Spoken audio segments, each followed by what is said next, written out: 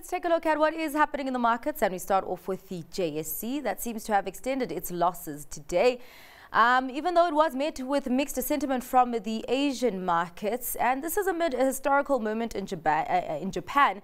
We did see the Bank of Japan ending its ultra-loose monetary policy, where it hiked interest rates for the first time in 17 years.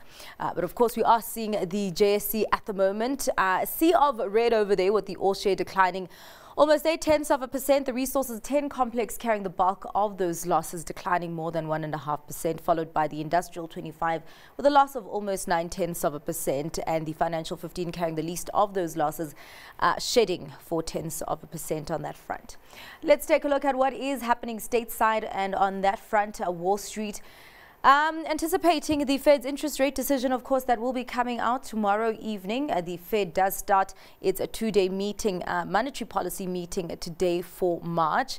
Of course, investors, they're expecting interest rates to be kept unchanged. Quite a mixed picture that we are seeing over there, with the S&P 500 slightly down by 0.1%, the tech-heavy NASDAQ with a loss of more than 0.5%, the Dow backing that overall trend with a gain there of more than 0.4%.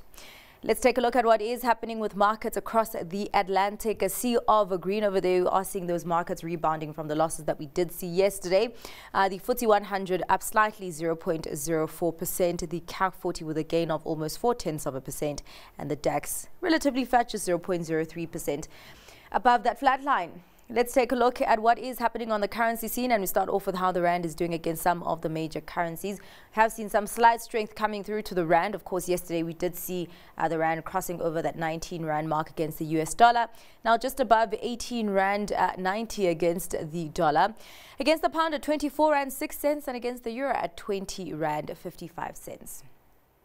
Let's take a look at how the other currency pairs are doing there, with the euro dollar at 1.08, a pound dollar at 1.27, and the yen, even though we did get that hike in interest rates, they're showing some weakness against the US dollar, just below 151 against that currency.